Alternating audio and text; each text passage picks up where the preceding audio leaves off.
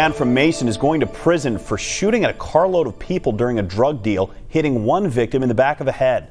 Prosecutors say 21-year-old Cameron Anderson and a 13-year-old intended to rob the dealer near Cottle Park in Deerfield Township last July. They say he shot into a moving vehicle that was carrying 6 people. Among them were an 8-year-old child and an 8-month-old baby.